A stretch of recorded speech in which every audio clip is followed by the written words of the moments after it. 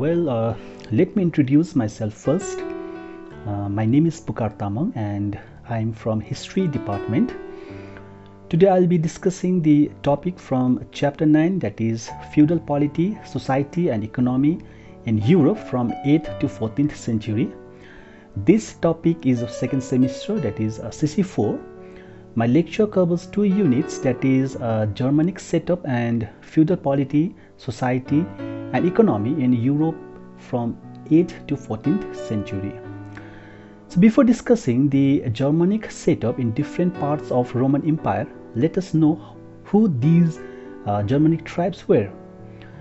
Germanic tribes, also termed as barbarians, were the tribes of Indo-European linguistic family who were largely inhabited in the northern and the central Europe.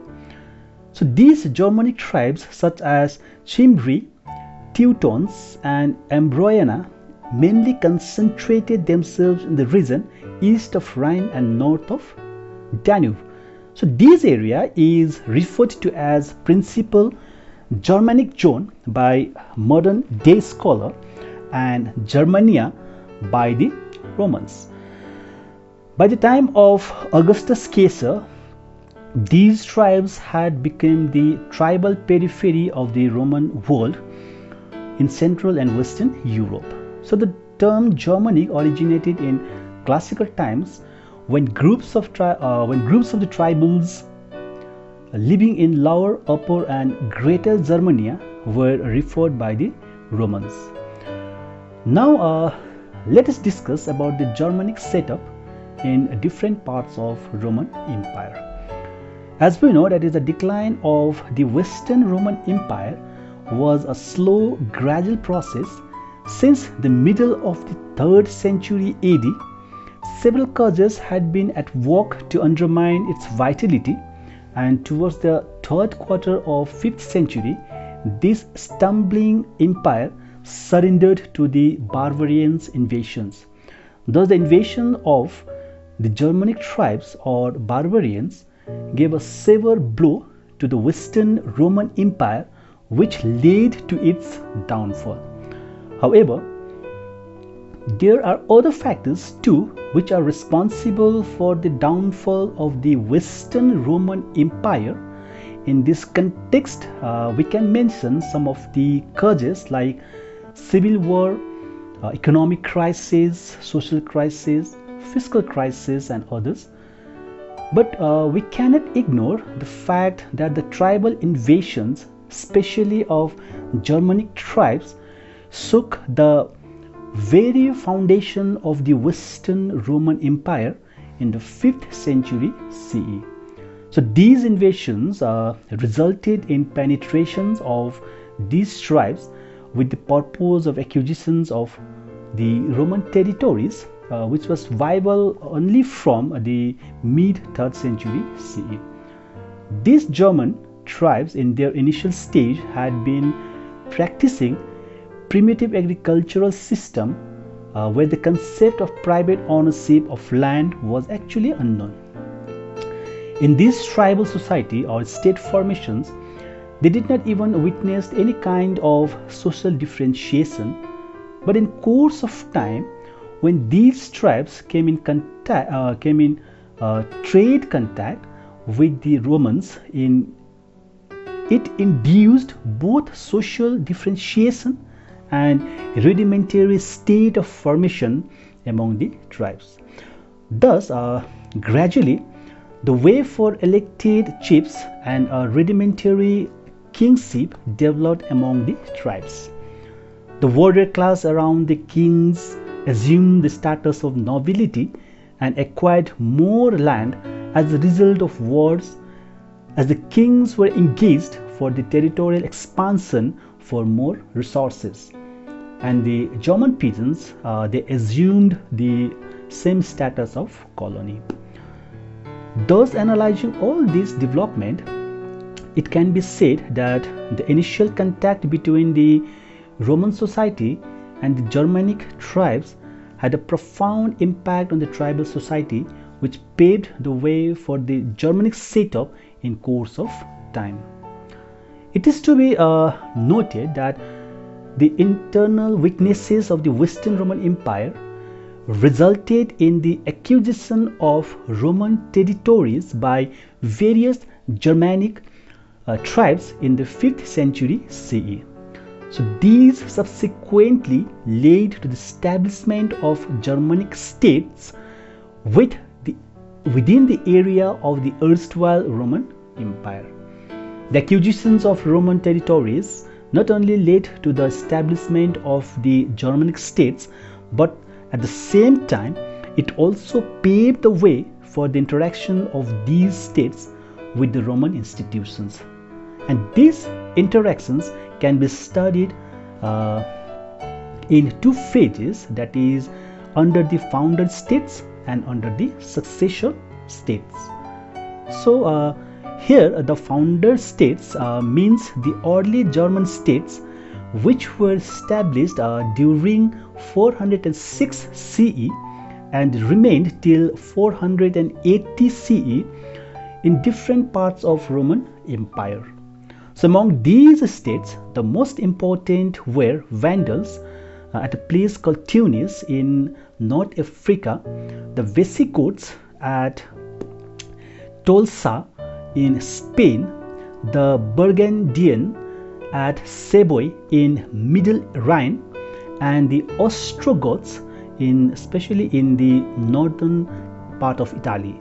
So as these states could not provide an effective administrative systems in their acquired lands, they continued with the existing Roman political, legal and economic structure to continue their rule in the region.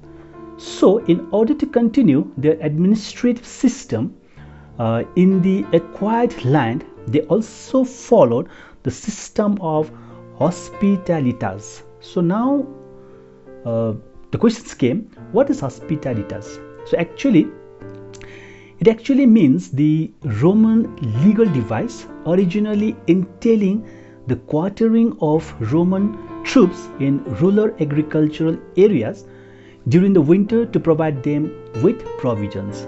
So it was modified after 420 CE and was used to legalize Germanic residence in Gaul, Iberia, and to provide them with access to a person of agricultural production. Thus, under the systems of hospitalitas, the Roman landowners had to share their landed states with Germanic tribal leaders. According to Perry Anderson, under the system of hospitalitas, the Roman aristocracy had to surrender 2/3 of their land in Spain and 1/3 of their land in Italy to the Germanic tribes. As the social differentiations had already developed in the tribal society, the influential members enjoyed more lands, and on these lands the existing Roman state system was followed. So at the beginning, the Germanic states represented dualism in the political structure. The system of dualism literally means that during the period, a Germanic king was assisted by the military nobility on the one side, and on the other hand, Roman community retained its own administrative structure with its functionaries. Simply, it can be understood that the founder states continued to follow the existing Roman political system, which is familiar to the Roman community. So in the legal sphere also, this type of dualism was witnessed, as Germanic laws were applied to the tribal societies, while Roman law and judicial institutions served the existing Roman communities. So that means there are two types of law serving two different communities during the time of the Germanic states. This type of dualism was also visible in ideological field, as many tribesmen adopted Christianity while others continued with their tribal religious practices. Perry Anderson opines that the conversion to Christianity was not due to the efforts of the missionaries of the Catholic Church of Rome, but was an outcome of the acceptance of a wider divine order, that is Christianity, to establish a territorial state system on the part of the Germanic kings. Thus, it can be said that under the founder states, the economic, political, and ideological impact on Rome was very limited, as these states continued with some of the Roman customs and practices, though in a modified form. It was only under the successor states that the real changes occurred.